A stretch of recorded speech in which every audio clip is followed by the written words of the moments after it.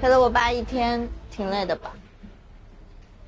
程叔现在已经可以自己上洗手间了，我只需要在他上下床的时候帮他一把，其余时间还能享受程大厨用精湛刀工给我削的水果。你看，我气色是不是都好多了？就是，我们精精神神的熊猫最帅。你看这个，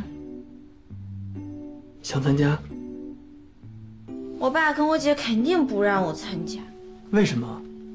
我大学毕业的时候想去学做饭，我爸跟我说：“哎呀，知了呀，我呢当了一辈子厨子了，没什么出息，你呀就别再受这个烟熏火燎的苦了啊。”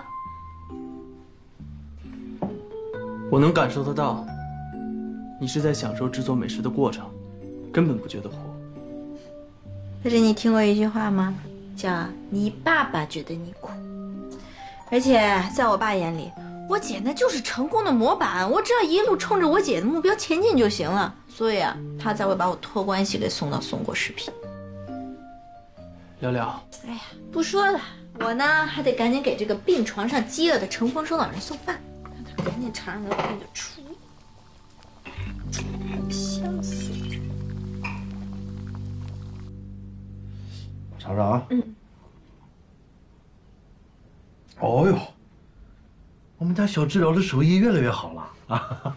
哎，你也尝尝。尝过了。爸，你多喝点，你要喜欢喝，我再继续给你熬。哎，别，我听你姐和小徐师说公司又有新节目了，要好好工作，别整天想着往厨房里跑。女孩子得干干净净的，别弄一身油烟味，知道吗？知道。你多喝点吧。我不舍得喝，我慢慢尝。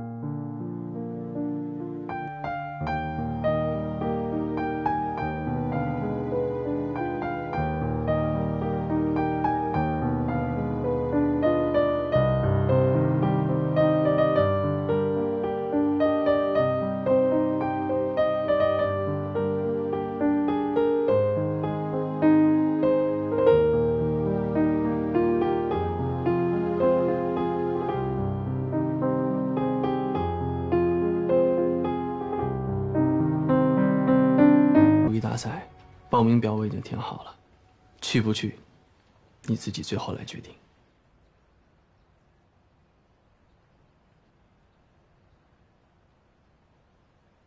你把我叫过来，就是为了跟我说这个吗？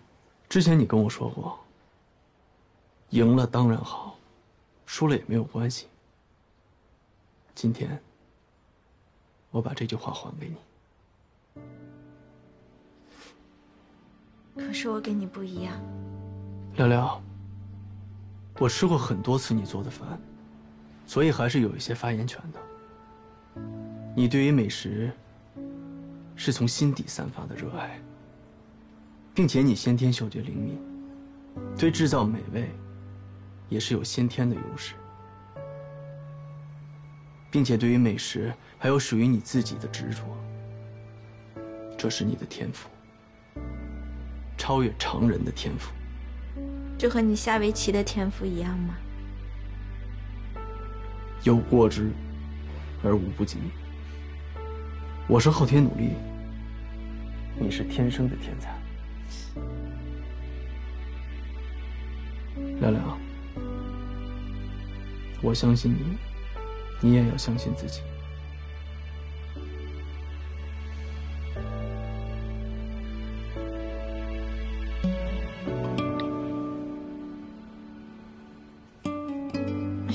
完了，我又后悔了，我能撤回吗？不能。放心吧，我会一直陪着你的。